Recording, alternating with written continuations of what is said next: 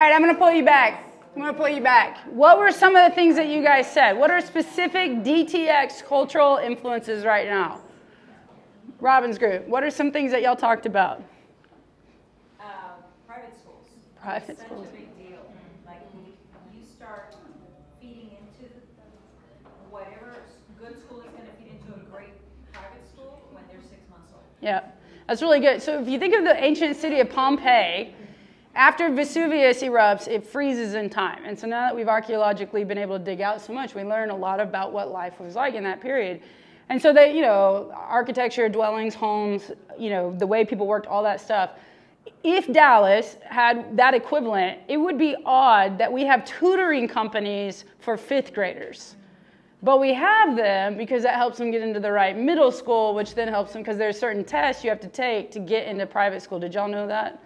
So there are people that just test prep 5th graders. Yes. So I think, yeah, really great answer. What else do y'all talk about that's really unique to DTX, or is it just? Well, that's not unique to DTX. Yeah, I mean, true, but it's unique to a big city, right? So if you go to an affluent city. So in my city, the hood, we didn't have private schools. Nobody went to private schools, and when we played them in sports, depending on the sport, we beat up on them, and because if it was a sport that required money, they beat up on us. But if it was a sport that required grit and physical contact, we did okay. So these are things that you kind of know in your world that if 2,000 years from now you go, this is interesting that this city has centers for learning for little children, and this city has no center for learning for little, right? However the archaeologists would say it. What other influences? Obviously the Cowboys loom large. Sure, yeah. Which if you think of, so in the ancient world, Athens is the epicenter for Olympic Games, but the second one is Corinth. So when Paul writes to Corinth, it's no wonder he uses a sport metaphor.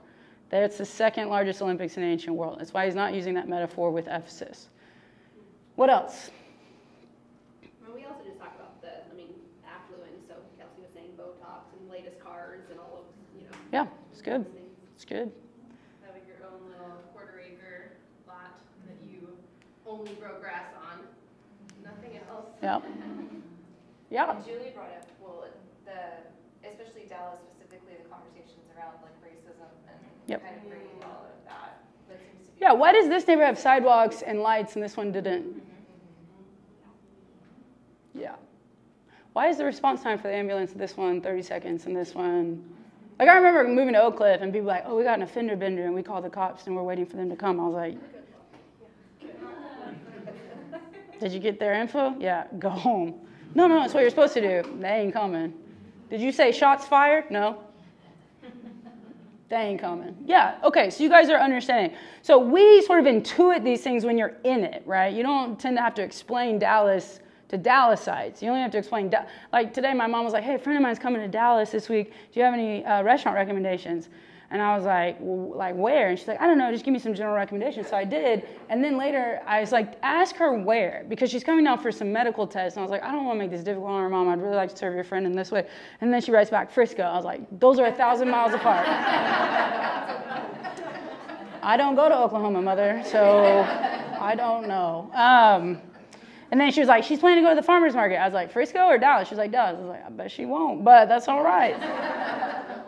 So these same influences that we understand are the same influences that if you understand what's going on in the world of the text, any text you're trying to understand, it will help you. And so that's why we always, anytime we're doing a book of the Bible, we take our time on the first week to really get behind the who, what, when, where, and why to help us say, okay, why were these choices made when Paul wrote to Timothy? And so I'm getting ahead of myself because that's the who. So let's jump in, the who. Obviously, the very simple thing is it's Tim, right? It's got his name on it. And then it's from Paul, an apostle of Christ Jesus, all of that, to Timothy, my son in the faith. So these are the who's. One thing, how many of y'all have heard like people talking about disputed letters of Paul? Maybe Paul wrote it, maybe Paul didn't. Okay, these are the pastoral letters, 1st and 2nd Timothy and Titus, are highly debated as to whether or not Paul wrote them. Okay, so I just want to address that before we get going. So there's kind of 3 main arguments as to why Paul didn't write it. So I'm just going to tell you now. I think he did, but I want to give you this now because you might, if you're reading up on it, you'll hear people say the author of 1 Timothy or, Paul in quotations or however they want to put the author in there. So some people say, well, it doesn't sound like him. There's a linguistic problem here. Others say the chronology is wonky in the letters compared to Acts. So in the book of Acts, the way that Paul moves in and through Ephesus and the way that Paul says he moved in and through Ephesus don't always line up. And then it's got some higher church ecclesiology. And what they mean by that is when the churches were first planted, you kind of had Paul and then whatever ragtag group he could find. And it wasn't until much later in church history that we have offices like bishop, elder, deacons. And yet, am I not in the frame?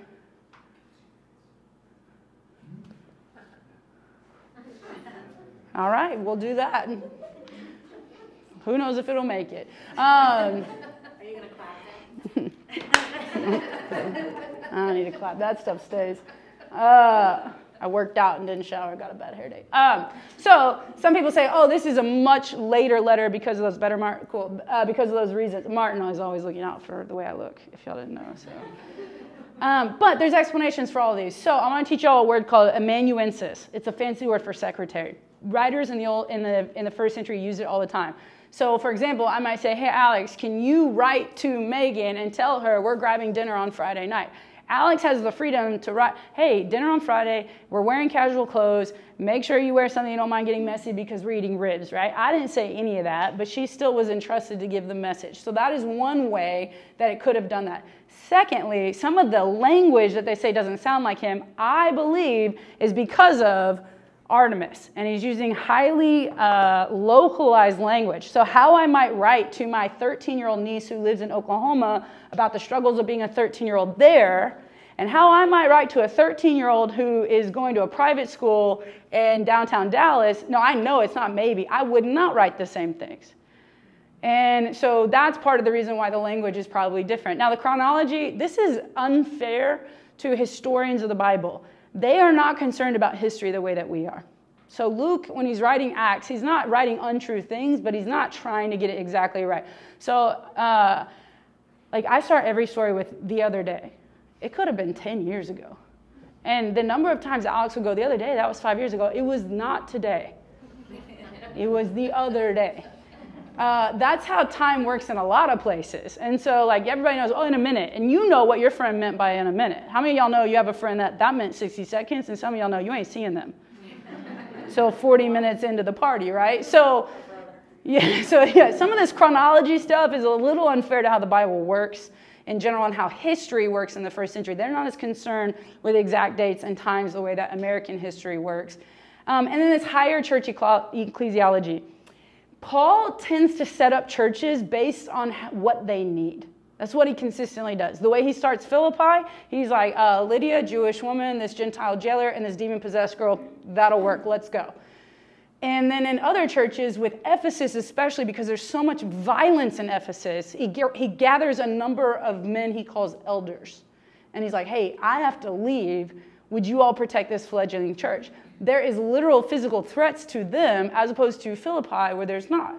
And so to me, I'm saying, I think some of this is people have built an entire framework of how you have to design a church on some really flimsy stuff here. And so all this to say, I think Paul absolutely wrote this letter to Timothy. I think it's one of his last letters he's writing. He's writing as a mentor sage to this young man. And maybe in Paul, a lot of people believe Paul's eyesight starts to go. That's his thorn in his side. That's why at the end of one of his letters, he's like, see what large letters I write with this, right? So it could be that Timothy actually writes it. Paul's giving him the ideas and Tim writes it. That's one of the leading theories on maybe why it sounds different. Luke writes it for Timothy. Luke's Greek is much better than everyone else's. Luke is hoity-toity Greek. So that could be part of why it sounds different than Paul. But I think this is a letter from Paul. For almost 1,800 years, no one questioned this. And then a bunch of Europeans were like, maybe not. So I think the burden's on them to really prove it. But anyways, I think Paul wrote this letter to Timothy.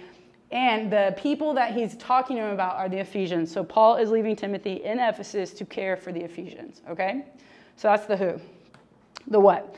It's a pastoral epistle. Epistle is just a fancy word for letter, so it's a pastoral letter somebody called them like mentoring letters, talking about the Timothys and the Titus. This idea of we don't normally get letters to individuals, right? So Paul writes to the Galatians, or he writes to the Ephesians. You have Philemon, which is an interesting letter in and of itself. It's not really written to this leader per se of the church so much as you're going to do right by Onesimus. But these are really intimate letters. It's interesting that the church preserved them. And probably Tim understood, we're on a first name, nickname basis, probably Tim understood what he was holding was significant and circulated among churches in the Ephesus area. Because Ephesus is not only a city, but it's going to be a region as well that they probably would have planted multiple churches in. So there's a chance Timothy is copying this and saying, hey, Bill, I know your church meets in your home. Here's what Paul told me. And now I'm telling you to do some of these same things. So he's passing the baton to Timothy and Titus. Paul knows. I mean, if you follow Acts, he knows he's getting to the end of his life. He's getting beaten everywhere he goes. He's getting arrested. He's being thrown in a Roman jail. This guy is not unaware that his time is coming short. And so it's a really sweet thing that we have these letters preserved for us. You don't normally have a ton of personal mail preserved 2,000 years. Very, very little mail preserved for 2,000 years. Okay, the win. Let's go on a journey. So in Acts 16, Paul grabs Tim. Tim is a special guy. He has parents of different ethnicities. And he's not currently circumcised when Paul grabs him. Now, this is interesting because Paul's the guy who, in Galatia, when there were Jewish people coming in and telling the Galatian Christians, who are very, very Gentile, in order to be among this new Jesus movement, you have to get circumcised. Now, imagine walking into a place where people have just converted to Christianity. It's the ancient world. You don't have hospitals. You don't have anesthesia. And you're like, you have to get circumcised, grown man. Fellas, are you really thinking that's yeah, sure, no big deal on a Tuesday. Yeah, thumbs down from Carter. Right. So Paul's response in the Greek is closer to, why don't you just tell him to cut the whole thing off? Ew. So then he says to the Galatians, who bewitched you? Do you not remember what I told you? You don't got to do that? Okay, that's probably good news for them. I wouldn't, It's interesting, though, that Paul says to Timothy, hey, man, if you're going to come with me, we're going to go into synagogues and we're going to try and convert the Jewish believers or Jewish people in every city we go into. And they're not going to take you serious if you're not circumcised. And so even though Paul's commitment to the gospel is to place no hindrances, his commitment as a missionary is to himself not be a hindrance and to not let Timothy be a hindrance. And think about what Timothy agrees to here. This is like more than just, hey, do you want to go on a mission trip to Mexico for a week? We'll paint buildings for 3 days and then we'll go to the beach for 3 days and you all will talk about how it changed your life, right? This is different level of commitment that Timothy's agreeing to here. So after he grabs him, they go to a couple of cities, Galatia, all that, great. They go to Philippi, like I said, really cool story of Lydia and the Gentile jailer and all that. Then they go to Thessalonica. And you can imagine Timothy at this point, it's like, neat, we tried to start they go to Philippi and they're looking for the synagogue and there is no synagogue. So then they meet Lydia and they start this church. And the only issue they really have in Philippi is the demon-possessed girl is walking behind them, yelling at them. And then Paul gets perturbed. He's like, I've had enough. And he exorcises the demon, okay? And then the jailer, they get thrown in jail, right? But so there's sort of like, you can see Timothy is seeing the ratcheting up of danger as he's on these trips. And then they get to Thessalonica. And now there's rioting and they're getting run out of town. Okay, so now Tim's like, man, this is, not only did I get circumcised, I'm in danger. And Paul's like, we call this Wednesday. Paul is so used to being on the run and being in danger. So they leave Thessalonica, they go to Berea, and they finally have a good moment where the Bereans are like, we're in. They study the scriptures. They said they study it vigorously every day. But then the Thessalonians were like, nah, and they came to town and ran them out of that town too. Super fun guys. So they leave there, and then they go on to Athens, which is, Paul's amazing story. If you were at church on Sunday, Martin talked about him going and talking at the Areopagus and all that. Then they go to Corinth. Corinth is full of buttheads, so I'm sure that was a good time for them. Go to Antioch, and then they go to Ephesus. And they try to convert the Jews in town, but the Jewish people weren't having it. So Paul goes to the Hall of Tyrannus, which is a hall where rhetoricians would come and just give their ideas. Wealthy people in the ancient world didn't work. That was the goal. You didn't work. If you weren't wealthy, you worked every day. There were no weekends. There were no days off. It wasn't until Constantine that he declared Sundays were off for church. And so wealthy people just sat around listening to people talk. Sounds awesome. He went to the Hall of Tyrannus and taught there every day for 2 years, and he's highly effective.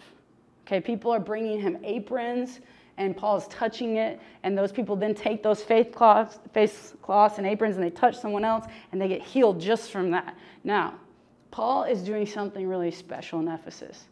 And we're going to talk about Artemis and how she has a stranglehold on Ephesus and why I think God gave him so much favor there. So when you're watching late night televangelists, which I have a habit of doing, I enjoy this very much, do I not? And they say to you, for $29.99, we will mail you an apron that we have prayed over. And they are referencing this. This is a real thing. Don't do it. This is the story they're referencing. And this is a good moment to remind you, some things in Scripture are descriptive, not prescriptive, okay? So do not pay someone, unless it's me, $29.99 for a cloth that they prayed over. But this is the story they're getting it from. So anyways, I love televangelists, y'all. I just think, like, man, I would have made a killing had I gone that route. So then there's this hysterical story about a Jewish exorcist. He's not a Christian. And the Jewish exorcist sees what Paul is doing. Paul is having unbelievable favor in this town. So the Jewish exorcist, by the name of Jesus, exorcises a demon. And the demon comes out and he's like, hey, bro, Jesus I know and Paul I know. I don't know who you are, and beats up the Jewish exorcist. These are stories in our Bible, y'all. And I just think that's hysterical, that the demon's like, you don't get to co-opt Jesus. No, no, no, no. And then he got beat up by this demon. Great story. Okay, so Paul's having unbelievable favor. I mean, Ephesian people are giving up Artemis worship, and they're coming to know Jesus, and he's preaching every day for 2 years in the Hall of Tyrannus, and people are getting healed. That's important. I want you to think about healing in the ancient world and what that would have communicated to them, okay? So Demetrius, so then they do a massive book burning. Normally I think book burning is bad, but this might be the one good one. And then a riot breaks out, and here's why. Because Demetrius is a silversmith. And in the ancient world, there is no separation of religion and economy. There's really not today, but Martin and I are trying not to sell you snake oil. That's our best effort. That's as far as we've made our vows to you all. No snake oil. Okay, never mind. Y'all don't know it's a joke. It's fine. I'll sell you some snake oil. But Demetrius makes silver statues of Artemis, and they're not like kitschy little touristy things. They believe there is power in these things, and they will help you. So now imagine Paul comes to town, and he's literally taking money out of your pocket. Because the people that used to come by what I would call tchotchkes, but he believes actually have power of Artemis, are not buying from him anymore, and he's mad. So he starts a riot. The whole city, it says, runs to the amphitheater and starts screaming, "Great is Artemis." And then it says some people were yelling and didn't even know why. It was just mass hysteria. And it says it happened for 2 hours. And Paul says, oh, I want to go in there and talk to them. Paul's crazy.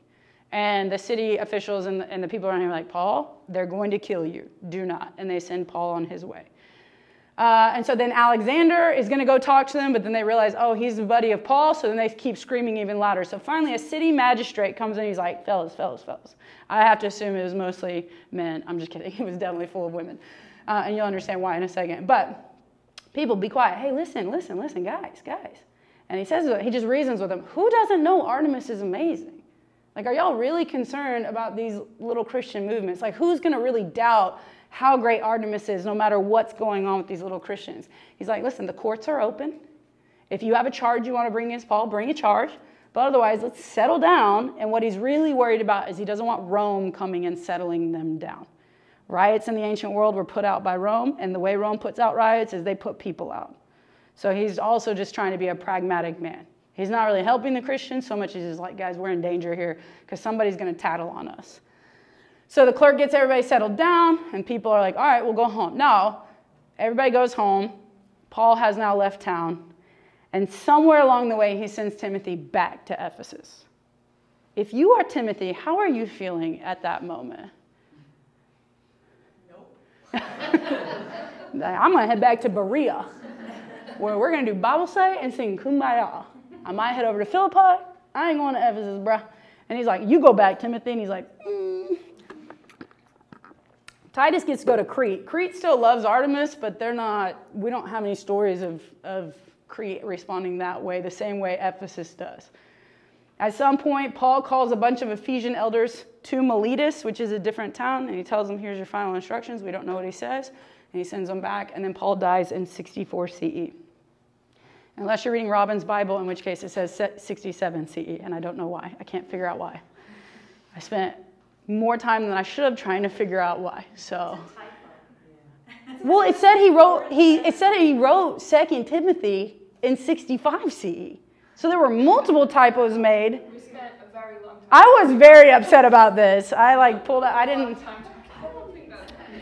I'm perturbed. That's why I'm upset. That's the real reason. If she had her own heresy Bible, I would be like, fine, you're a heretic. I didn't have anything to do with that. I bought her that Bible, and now I'm concerned, and I'm trying to figure out why it says that. So anyways, Paul dies in 64 CE, dies in Rome. And what's a really cool thing, if you ever want to read, like, Luke's story of Jesus going to die and Luke's story of Paul going to die, they have a lot of parallels. And his point in some ways is this is the way. If you want to follow the one who's the way, you may end up on the same way. And yet it's worth it. And so that's a lot of what Luke is doing through these books. So this letter, 1 Timothy, I don't think it was probably much later than 62, 63 CE that he writes it. I don't know if the date in Acts is, like when the story in Acts says he went to Ephesus and then came back, or if it's the letter, I don't know, but somewhere in there he writes that. Okay, the where. We've already talked about Ephesians. Ephesus is the city in Asia Minor. They moved the capital to it. The Artemision, which is where Artemis worship is, right here, was actually also a banking center. So all the wealthy people also kept their money there. This is give me New York City. Give me the big city that's like the city wherever it's at. Throw me about cities. That's cachet to be in that city. Paris, yeah. London. LA, yeah, right? Hollywood, things like that, where you hear those cities and you go, that conjures something of wealth and influence. That's what you would have thought if you hear Ephesus. Money, money, money, money, money, money, money, money, money. The women there, they live on the coast, and so pearls was one of the ancient resources that they would have and use, and women would just have pearls in their hair. Like slave labor was used to do wealthy women's hair. They would do these elaborate, ornate hair things, and then they would put like expensive jewels in their hair. So a woman would just be walking around wearing a bunch of wealth on her head. Not too different from like what? Give me what else? How do we display our opulence in Dallas? Purses. I learned, what was the purse? We were watching a show. Hermes? Yeah, Robin explained to me, you can't just walk into an Hermes and say, I'll buy this bag. Yeah, so all the women here apparently that know something. You have to earn the right to even buy certain bags. And like it's a thing. Like, so we were watching Suits, and so the guy's like, I'm going to buy you an Hermes bag. And Robin goes, oh. And I'm like, nah. And so she had to explain to me. Okay, so bags a big one. How else do we display our opulence? Cars, yeah. Rings, yes. Technology. Yeah, there's a way to say to people, I'm rich, right? Yeah. So think Ephesus. Now I want you to think. Now, when I was at Watermark Community Church, on Wednesday morning Bible study, there was a lot of wealth walking through that door on the person. And I kept thinking of my mom, who spent most of my childhood living paycheck to paycheck and wasn't a believer. And I kept thinking, if she walked through these doors for the first week, would she come back for the second? And my first, I don't know if you knew this, my first staff evaluation, they told me I didn't dress nice enough.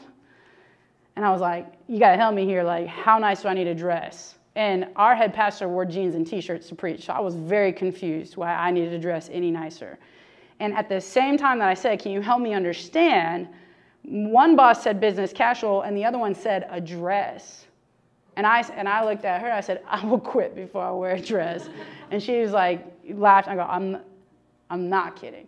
And I had this moment with them that I was like, I'm not going to say it now, but I think this is a problem that the women's ministry is expected to look a certain way, but at no other ministry is anybody else expected to look a certain way. I think this is a problem. So instead of saying that, I just got really strategic. And I decided, because Watermark likes to brand everything, to create a shirt for women's Bible study specifically. And encourage our leaders for the first 3 weeks to wear it so women would be able to say, oh, that's a leader, and I can ask her a question.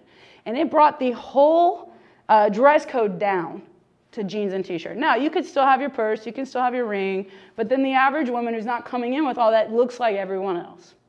And by the time I left, I did my part. They were all in yoga pants and debating whether Christian women wore yoga pants. So clearly, it was influential. But if you want to display wealth, you can. So I want you to think about in an ancient city, not Dallas, where I want to be careful here. You should not be having slaves at all in this city. And I'm going to blanket statement say no one does. I realize there's some seedy stuff that happens in cities. But think of the disparity in wealth, like even in Dallas, where you want to invite your friend who's maybe living paycheck to paycheck or is living out of her car, and then there's a woman wearing gems in her hair, and you're coming together on a Sunday morning to worship. Now imagine you can take that and expand those categories even further to the wealthiest of wealthiest and her slave, who she owns, are now being called sisters, and trying to collapse that together. This is part of the issue that Paul is going to be addressing in Ephesus. When he talks about modesty in this letter, he's not talking about cleavage. He probably would talk about it, but that's not the kind of modesty he's talking about. He's talking about wealth and flashing your wealth. And so Artemis is a big deal. Everybody's trying to find out who's the who's and all that. It's a coastal city, which is going to come up even in chapter 1, why he uses some of the metaphor he does. And the mythology says that the Amazon women, yes, Wonder Woman, Amazon women, built that. And when we get to what Artemis is like, you'll understand why that's the myth. So the belief was the Amazon women built that, and they are protecting it, and Artemis is protecting it. Here's Ephesus, there's Philippi, Athens, Corinth, Antioch, Caesarea, Jerusalem, all that. Has anybody been to Ephesus and seen the ruins? Okay, yeah. Amazing ancient city. Where would Istanbul have been in comparison? I mean, I know logistically, but like status-wise. Oh, status-wise? At this time? No, Ephesus is it. So province of Asia right here, Ephesus is everything. Antioch is okay. Jerusalem's amazing because of what Jerusalem is with the temple and all of that. Philippi is an outpost for military leaders who retire and want to have status. So the status they had from their military years gets them cachet in Philippi, which is why Paul is giving his, like when he talks about his own resume, because he's trying to match wits with them. And then he says, and it's all, Scribula, look it up. Rome, big. But it's so far away. But Rome is like, what's the greatest city on earth with all the power in the world right now? Arlington. That's Arlington right there. I don't know, because obviously, like... Wherever AI is originating. No, but like you're thinking of like Caesar's there. Yeah, DC. Like military wealth, when they make decisions, it goes out. That's here. When they make religious decisions, they go out. That's there. Does that make sense? So, but Rome has its people everywhere. This is all. Caesar was rolling around, just not far from Ephesus with Cleopatra. That is exactly right. Caesar got around in many ways. All right. Why? Why does Paul write this letter to Timothy? So there's part of it that's pastoral. Hey, I want to give you some instructions. Think about what Timothy has already experienced at Ephesus. And now he's going to go back. Would you want a letter from your mentor? Yeah. So that's part of it is, hey, there's some things I want you to know. I want you to remember. I want you to hold fast to these things. Hey, maybe you've never really planted a church on your own without me, so I want to give you some instructions on the kind of people you should put in charge. That's what we're going to get to in elders and widows and sort of that kind of stuff. But one of the big reasons I think Paul is also writing to Timothy is because of this gal. This is Artemis. Now, what do you notice when you see this, especially in regard to color? What color is she? Yeah. What color are these things? Would you expect them to be black if they were breasts? Yeah, because she's black on here and everything else is white. For the longest time, when people would dig up statues of Artemis, they either were one color or they had bad black and white photos and didn't know what color these were. So they mistook those as breasts. Now, whatever. Those are clearly not breasts if you really look at them. However, there was for a long time in studies of ancient world, there's an obsession with sex. There just is. And so they said that she was the goddess of fertility. And those are breasts to represent she's very fertile. I don't know if anyone's had the birds and the bees talk with you. Breasts don't make you fertile. So no matter the size of your breast does not determine how many babies you can have. Also, these are animals all down here, and those are bees. Those are honeybees and animals. Those are animals. Most likely these represent like the bulbousness of beehives or things like that, but she's covered in animals. She's actually the goddess of hunting and midwifery. When they finally started digging her up for real, they realized, oh, this is not, and so they used to say, oh, in Ephesus there was just a sex cult. No, there wasn't at all. She was a lifelong virgin. That was part of her story. Like, she had wanted nothing to do with men. In fact, there's a story where a man came upon her in the woods while she was bathing and saw her naked, and she killed him immediately. Because no one has the right to see her naked body. She's truly an awful person. I know that I make jokes that I would have worshipped her, and I would have. If not for Paul coming to the Hall of Tyrannus. But she's awful. I'll give you one story that tells you just how awful she is. One of the beliefs is that she just walked around with like a renegade group of other virgin women. And you knew who they were because they kept their right breast uncovered. Yeah. One of them comes to her and says to her, I'm pregnant because I was sexually assaulted. And she says to her, you're unfit to follow me, and kills the girl. That is not a God worth following. And in her mind, she let that happen to her, and that is a tale that we are still telling women today, and that is not a God worth following. Our God, in Deuteronomy 22, says if someone assaults you, they deserve death. There's a different level of respect for women. You would expect the woman to be team woman. She's awful. So we'll talk more about her next week because she's going to really impact the way that Paul talks about women and what's happening in the churches. But I want you to understand, she dominates the landscape of Ephesus. This is their God, and they are so proud to have her. Like, they are like, we are from Ephesus. We got Artemis. Her twin brother, Apollos, was born second, which will come up next week, because in our creation story, who's born first, man or woman? Yeah, in their creation story, woman's born first. This is why Paul's going to say, no, man was born first, then woman. But he's number two. So there's a city dedicated to Apollos, and they just look down on that city. They're like, you're just number two. It's like how OU feels about OSU at all times.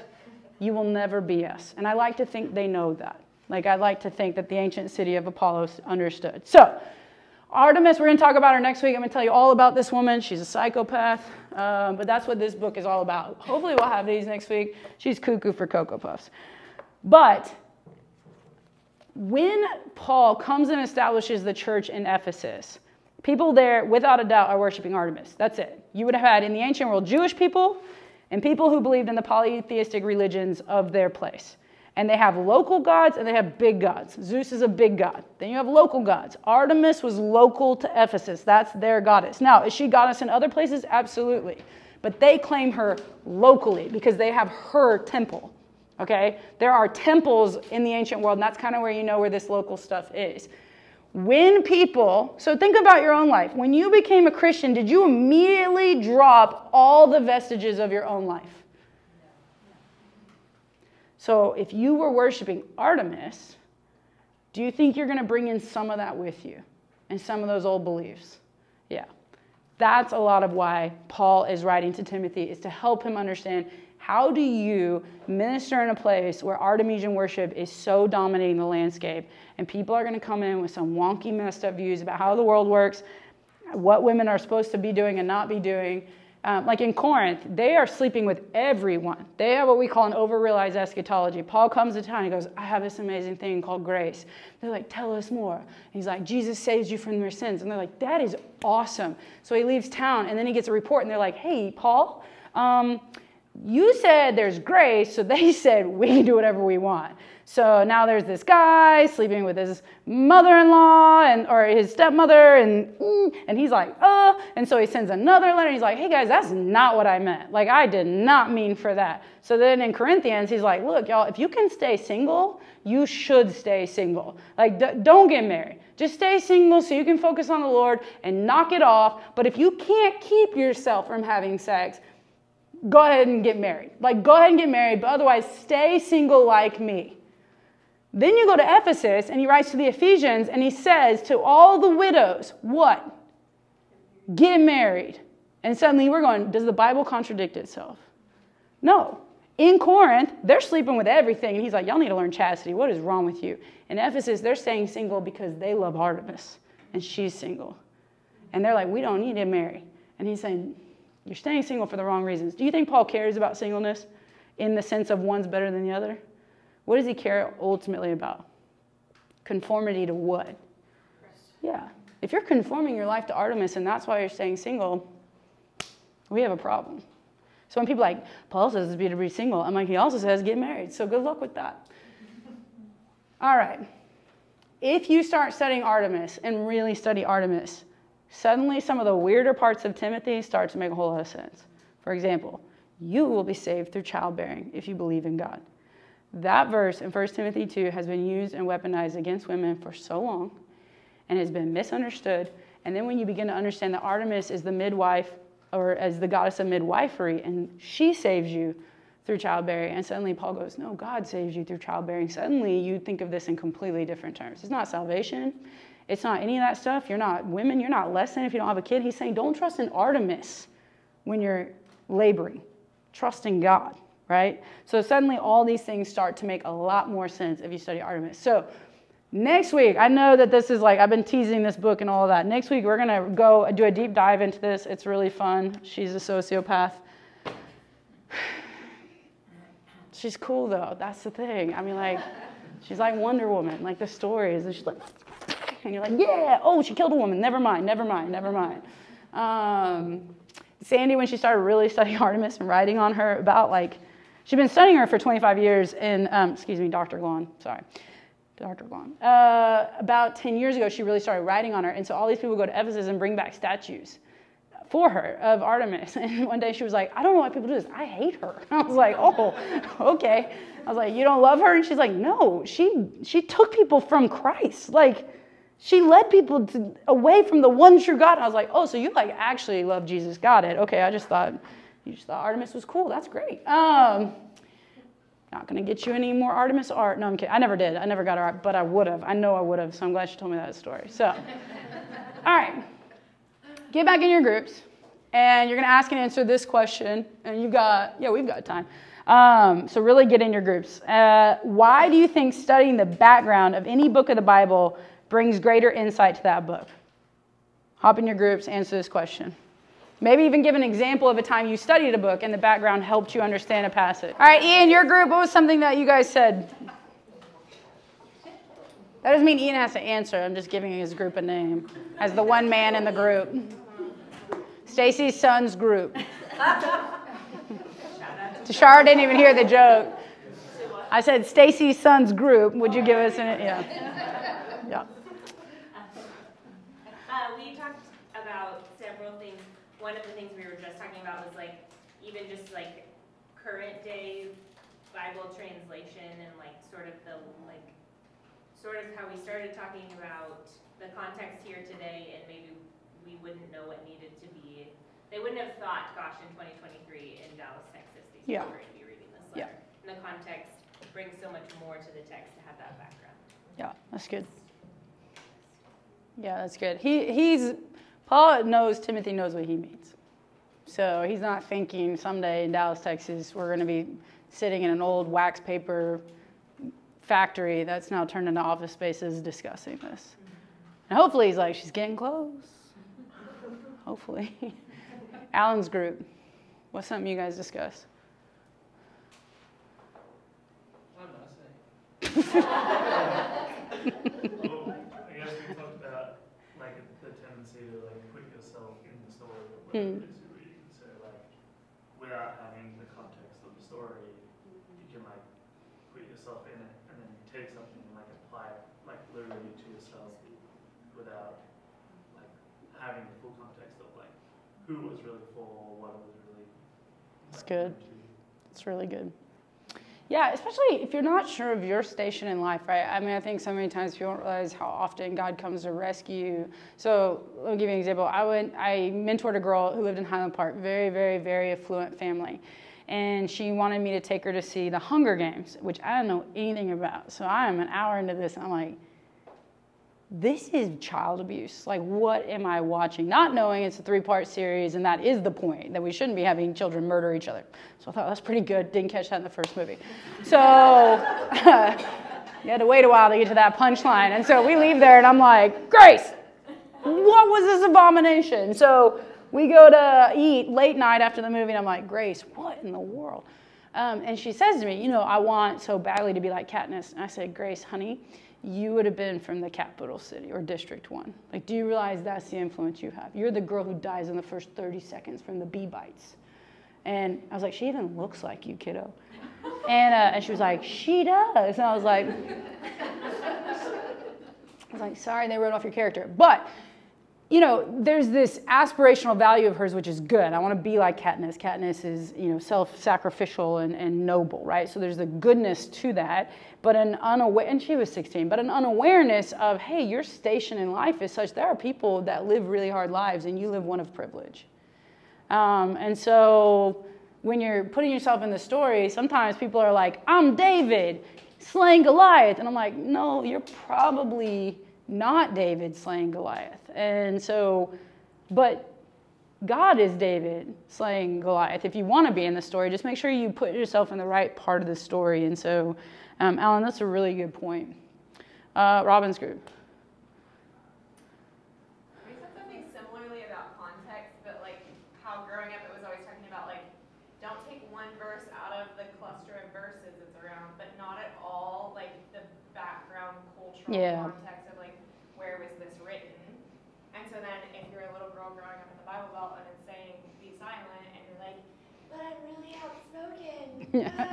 Like, what do you do with that? Because you're applying it to an American context, reading an American setting, being told, well, we take this literally, and so if you take the Bible seriously, apply it literally. Yep. It's like, yep. But you're removing the entire like color and backdrop of the story. Yeah, it's really good. There's an inconsistent hermeneutic to everyone. I just wrote a paper for grad school about the evangelical hermeneutic of the plain reading of the text. But they don't actually follow that because, one, you can't. I mean, I give you the very example of like Corinthians and Ephesus. Do you tell a widow to remarry?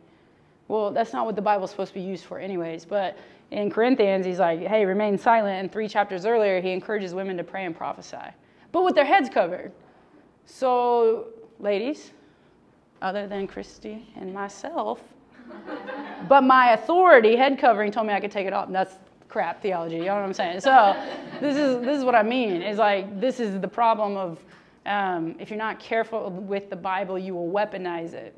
And it's supposed to impress upon you and show you more of who God is, not be a tool in your hand. So what about this front group? Stacy, Ian's mother's group.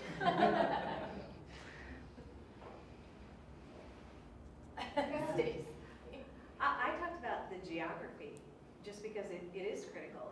Is it a coastal town? Do they back up to mountains? Are they on a plateau?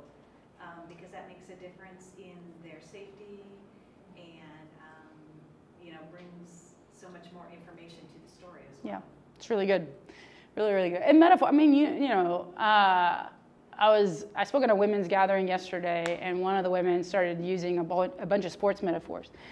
And then she was like, I know, we're a bunch of women in here. I don't know why I'm using sports metaphors. And I was like, well, I mean, Paul uses sports metaphors in Did It Land? And everybody's like, yeah, we knew exactly what she meant. And I was like, okay, yeah. So, like, that's the point is if I were to go teach in Maui. We plant St. Jude, Maui. Can't wait. I don't know that I'd be using snow metaphors all the time, right? But then you hear of places that live in, the far north, and they're like, in their language, they have multiple words for snow depending on the type of snow it is, right? This matters. All of this stuff ultimately matters. And you're going to see this even in chapter 1. He talks about these 2 men. He says they shipwrecked their faith. That is not a metaphor I would use in Dallas, yes. I mean, it's like, I realize now it's kind of enough of a parlance that you're kind of like, okay, we all kind of know what that means. But that was a real danger. I mean, they understood what that meant. And so, okay, y'all get it. So let's jump into 1 Timothy 1. 1 Timothy 1 starts like most of any letters in the ancient world. Verses 1 and 2 are greetings and salutations, but the greetings for Paul, he often puts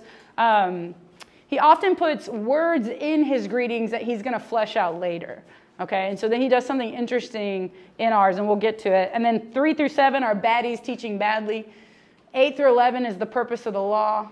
12 through 17 is Paul's story.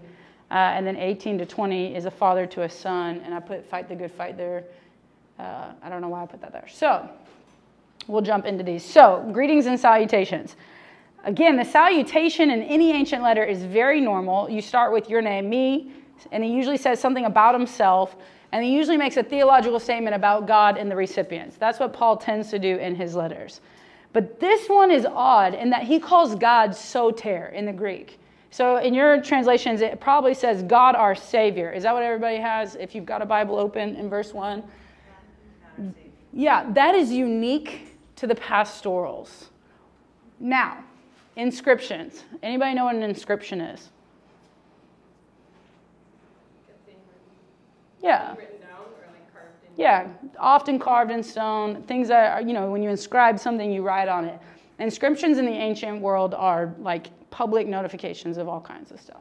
So you would have inscriptions honoring the wealthy patron in the city because they dedicated this fountain or because they whatever. I mean, have y'all, we do it now. You walk by a bench in a park and it's like in honor of, whatever. Those are inscriptions. So there are inscriptions all over Ephesus that archaeologists have found, okay? 356 Greek and 23 Latin ones are dedicated to Artemis, okay? So again, Artemis dominates the landscape. Isis is another goddess. She gets 4 inscriptions. Dionysus gets 1. Zeus, who is her papa? He's the big guy.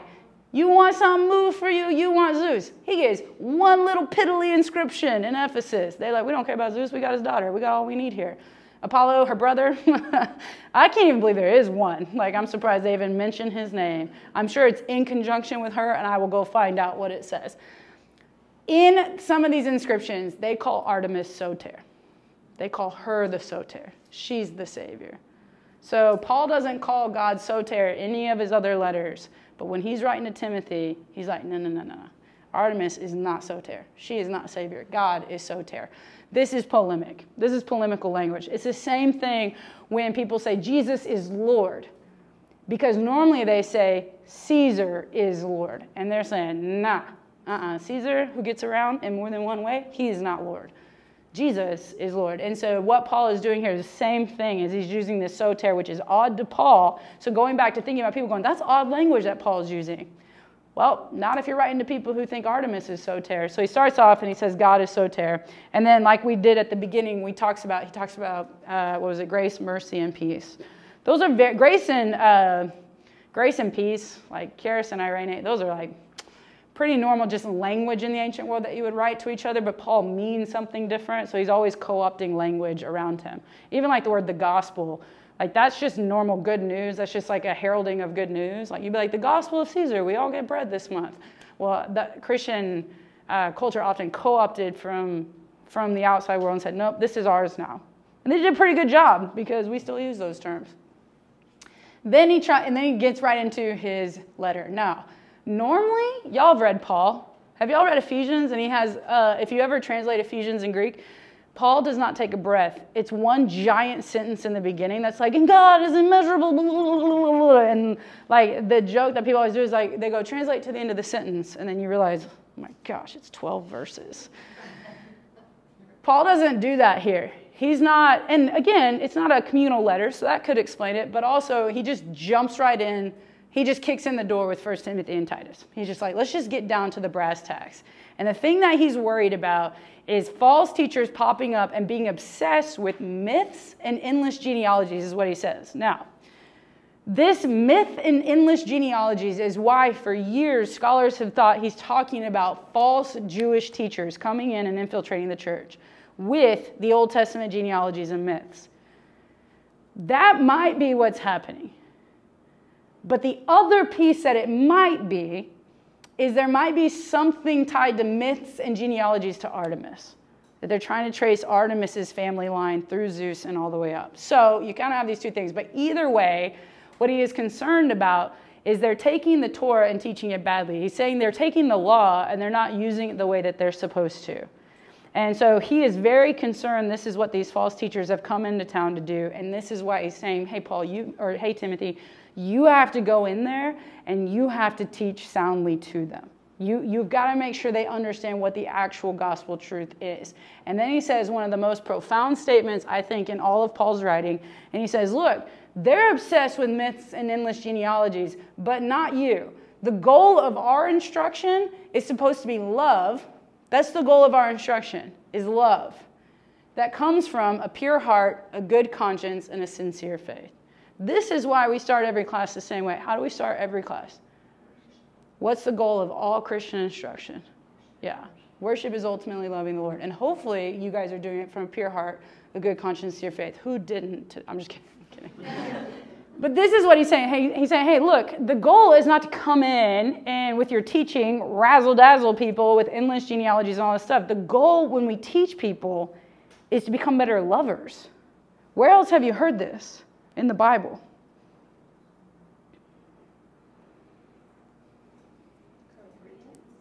Yeah, I mean, yeah, you guys got, it's not a trick question. You know, you can say it with your chest. Corinthians, yeah, where else have we heard this before, right? What does he say about, like, if you do this without love, you are a clanging cymbal, right? Where else have we learned that the goal of instruction is love? Or whose ideas are these? That the hope of teaching is to generate love. Where did they get this idea? That's like the Shema, like love the Lord your God with all your heart. Very good. Very good. Where else is the Shema then repeated? Like Jesus. There you go. Martha knows. Martha's a good student. Yeah, this whole idea, Paul's not coming up with something new here, right? He's saying, look, the goal of all that we're doing, these false teachers, part of the problem is not just because they're teaching weird myths. The problem is they don't understand the point of all of this, which is to create love in you. Pure love, good love, not just in love for the Lord with all your heart, soul, mind, and strength. And then Leviticus 19:18, who else? Your neighbor, right? You can sum up the whole law in what 2 commands? Love the Lord your God with all your heart, soul, mind, and strength. And your second is love your neighbor as yourself. Boom. That's Paul's point here. Hey, this is the problem, is these teachers are not creating better worshipers of God and lovers of neighbor. Now, the pure heart, good conscience, and sincere faith, those are virtues. Paul is writing in a Greco-Roman context where vice and virtue are going to be contrasted. And so he knows that he's picking up on these ideas of like, this is what it means to be a person of virtue. So love is all over the Bible. And good conscience is the ability to discern truth. That's what he's getting at there. If you have a good conscience, you can discern that. Discern truth, morality, and thus guide a person towards virtue. Okay, so the idea of a good conscience is like you know what a good way of living looks like. Sincere is the translation of unhypocritical. So he's taking aim at the false teachers, right? He's saying like, look, the goal of instruction is to be sincere in your faith, not a hypocrite. And that's what the false teachers are. And so he knows what he's doing by saying these things.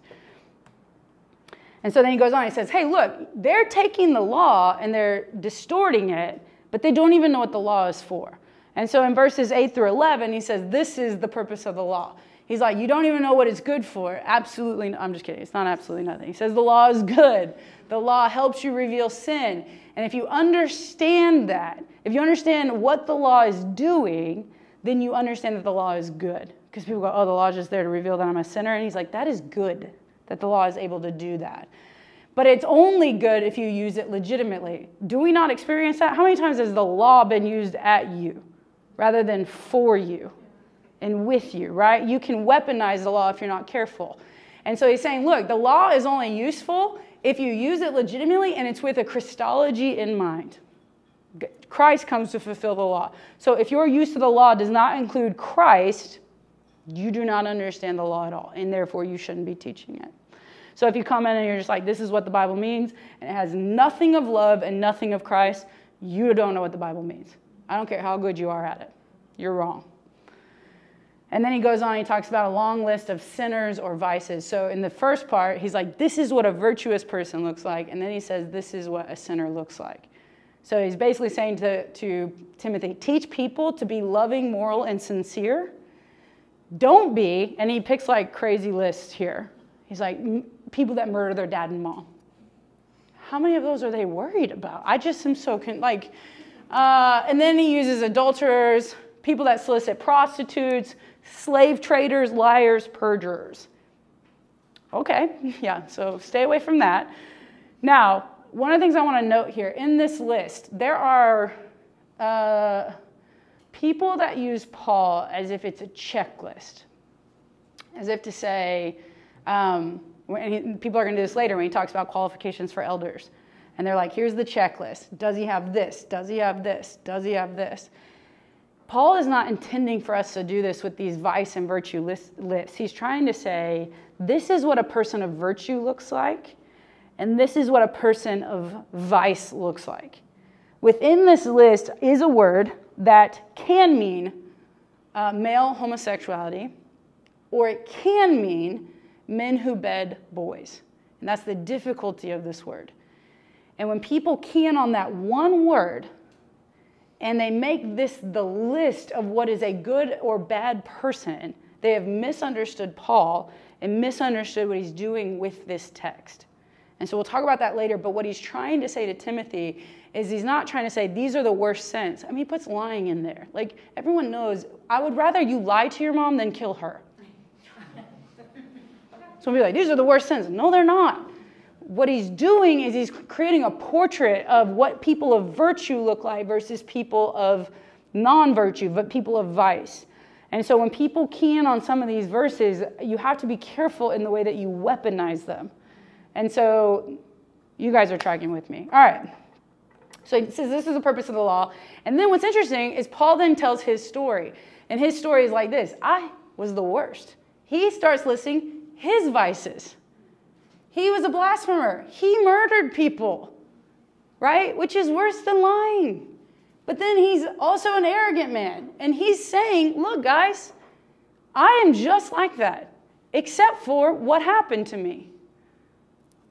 He met Christ. And then he goes on and he says, these are the kinds of people that God saves. So you want to take this vice list and weaponize it and say, oh, these are bad people. And he's saying, no, we're all bad people. If not for what? Yeah, the grace of God. So if you really are belonging to God, so he's taking aim at false teachers. Hey, false teachers, if you really are one of us, then you're going to be transformed by the work of the gospel in your life and desire to be a person of virtue, not someone who continues to play with the old tools of empire before you were a Christian. That's what he's getting at. And for 2,000 years, some people have taken these things and beaten up the outsiders when Paul's saying, no, we've all been outsiders but for the grace of God. But don't say I'm an insider and then do outsider stuff and think you can get away with it. That's what he's taking issue with. So he's just saying, look, this is the kind of salvation that God is bringing to people, is he saves sinners. In fact, it's the only kind of people he's ever saved. Did y'all know that? It's crazy. And then, because Paul is Paul, he breaks out into song. It's why Paul's crazy. Like, this is so funny. He's like, in verse 15, this is a trustworthy and deserving of full acceptance statement. Christ Jesus came in the world to save sinners. That's it. That's the only kind of people he saves. Cool. And I am the worst of them. People want to take Paul's list just above that and beat people with it. And Paul's like, you took your eye off the ball. I already told you I'm the worst. You need an example of a bad person? I'm right here. This is why he doesn't want you picking on people. I'm the worst of them. But Christ saved me so that he can demonstrate his extraordinary patience as an example to those who would believe in him for eternal life. And then all of a sudden he just breaks out into rap. Now to the King eternal, immortal, invisible, the only God, be honor and glory forever and ever. Amen. It's like in the middle of it, he's just like, oh, and by the way, God's amazing. Which is very Paul, which is why people are like, it doesn't sound like Paul. I'm like, who else, breaks out in rap in the middle of their theological treatise? Now, it's a very Jewish doxology. King eternal, this is Old Testament language, right? Immortal, he's going to live forever. Invisible, and then he's throwing shade. Why do you think he says the only God? Because she's not soter. No. There's only one God under heaven and earth. Yeah, he's throwing shade. And to that one God is glory and honor forever and ever. Amen. And all God's people said, amen. Yeah. And then he keeps going because it's Paul. So even after he breaks out into rap, he says amen. His sermon's not over, so we got to press on. So he got 2 more verses. So then he says, hey, Tim. He's writing to Tim. He says, Tim, my son. It's very sweet.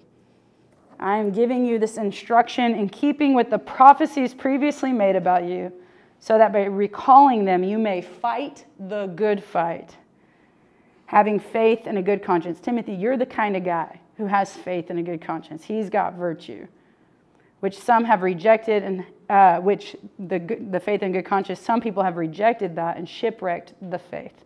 And among them, and he names them, that's wild. We would never do that today, or you'd get sued for libel. But among them are Hymenaeus and Alexander, whom I have delivered to Satan, so that they may be taught not to blaspheme. There's our shipwreck language, which people on the coast would understand. Paul loves familial language, and he means it. Yes? What do you think he meant there by being taught not to blaspheme? I think that it's similar to the blasphemy of the Holy Spirit, this idea of giving credit to God's enemies for God, or vice versa, or speaking about, because Paul is still very Jewish, so I think attributing anything unholy or sinful to God would also fall in that category for him. So it's interesting because at other times, Paul uses this hand over to Satan language at other times. And it's a weird phrase that people have used to also really, really harm people. Like, Satan's going to get you. And I'm like, whoa, okay, ease up. Because the hope is always restoration. I mean, we see that in Matthew 18. And so this blaspheme language, I think probably because they're being named, they would have had to have been significant. I don't think he names people that are just kind of hanging out with the Ephesians and decide, this isn't for me. So my guess is they probably taught something about God that was not in keeping with the gospel. And he calls that blasphemy, would be my guess. Yeah, that's a good question. But Paul loves familial language, and he means it. So when he's like, you're my brother, you're my sister, treat each other like brothers, he's not messing around. And the reason why is family in the ancient world is not just affection, it's allegiance. Your family is your highest allegiance. So he's trying to reorient allegiance. But it's also endearment. So it is not endearment, but it is also allegiance to that. And so there's something really tender about him calling him his son. It's this sage, mentor, family relationship. And to the best that we know, we don't know that Paul had any children. And so, and to be a Jewish man with no sons is odd, if not shameful. And so it's a sweet thing that we're seeing between Paul and Timothy. And then he says to him, fight the good fight, which is military language. He's borrowing military language here. Why do you think he's saying this to Timothy? And going back to Acts 19 and that crazy story I told you, why do you think he's telling Timothy, you need to fight the good fight?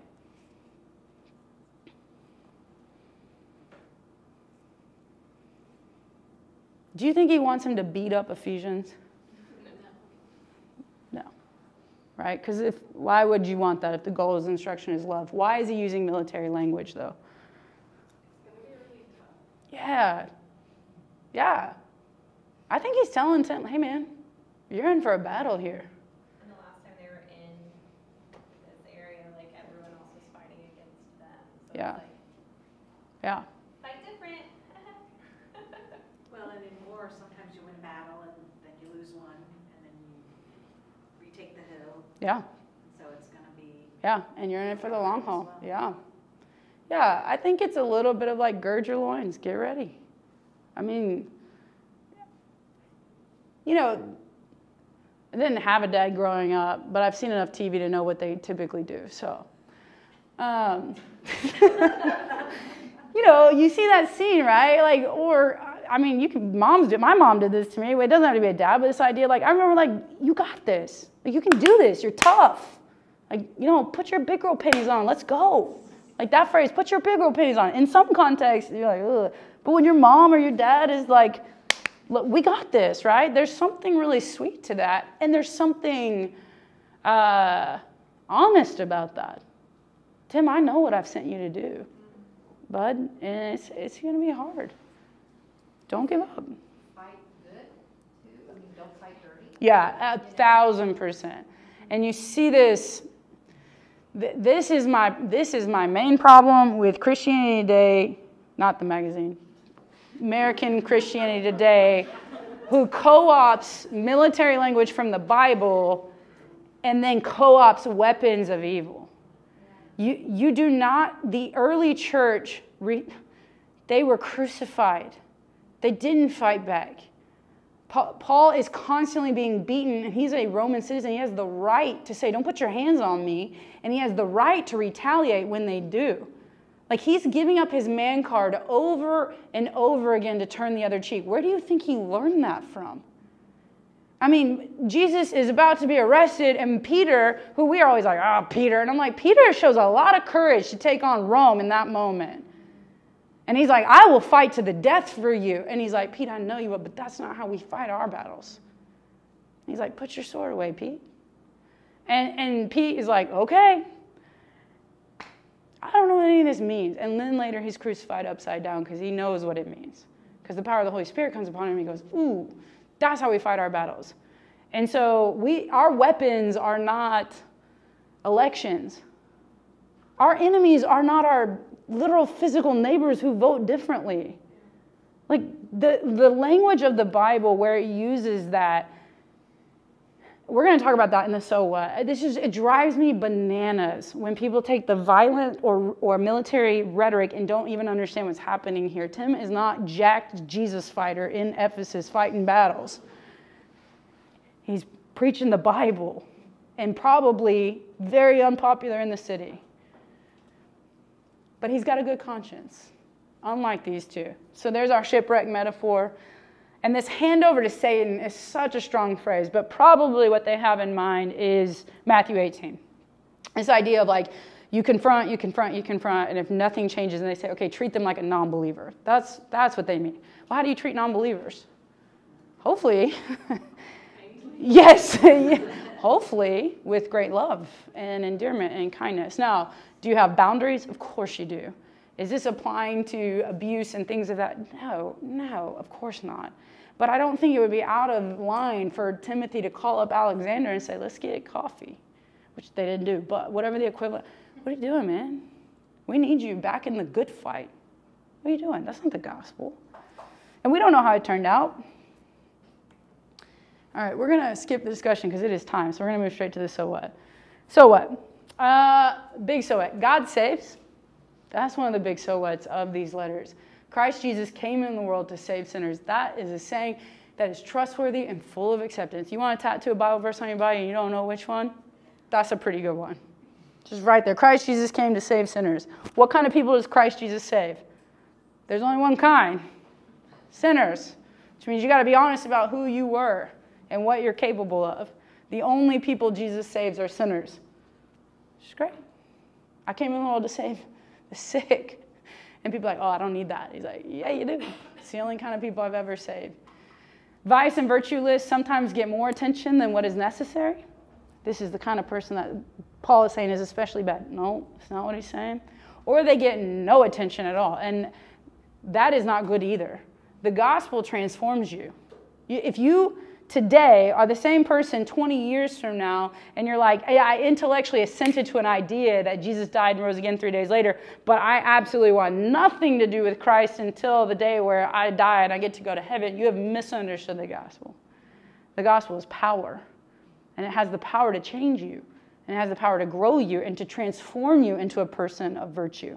Hopefully you are more loving as time goes on with the Lord.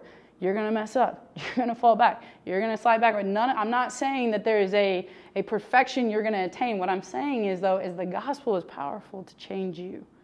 To be the kind of person that was in that vice list, like Paul, arrogant, persecutor, to a man who says the goal of all instruction. Yeah. Okay, back to what you were saying, Karen, about the good fight. We hear fight, hand over to Satan, unholy and irreverent.